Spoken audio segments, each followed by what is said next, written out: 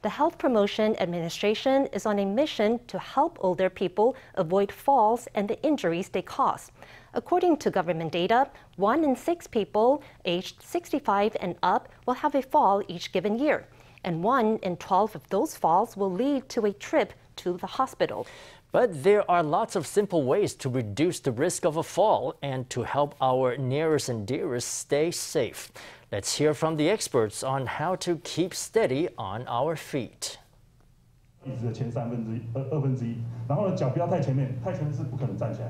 Shift your center of gravity to your buttocks, lean on the frame, and gradually stand up straight. This doctor is the perfect model, demonstrating how older adults can train their muscles with simple exercises, improving their balance and reducing the chances of a fall.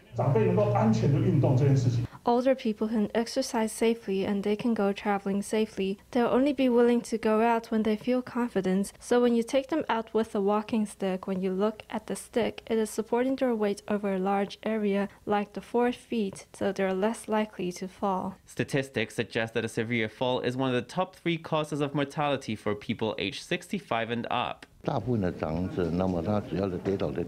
Most older people still tend to have a fall at home. That's about 45% of falls. Most occur in the bedroom or in the living room. Outside, it could be on the road, on a sidewalk, or a walkway. The Health Promotion Administration has 5 tips for older people to avoid falls. Avoid uneven surfaces and roads obstructed with objects. Don't wear loose clothing or accessories that could catch on the environment. Consider a cane or other walking aids. Exercise regularly and eat healthy. And finally, take care to use medication safely.